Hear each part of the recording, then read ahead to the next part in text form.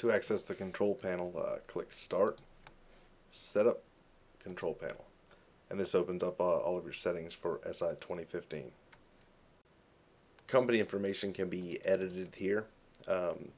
This is the information that came down when you register your license of SI 2015. If you want to modify that, you can. You can add a company logo here. The address and logo is used on almost every report in the software all throughout. So again, if you have a company logo, choose it, add it, and again make any changes here. The default is to share with all users, but if you want to add personalized information like a salesperson's email address here for use on reports that you can build, that would just pull specific information for a particular, salesperson, for instance. You can choose to use only with this Windows account and then modify this information.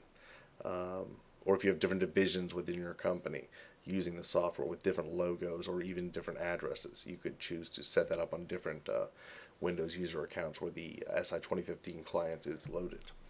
When you're done, hit save.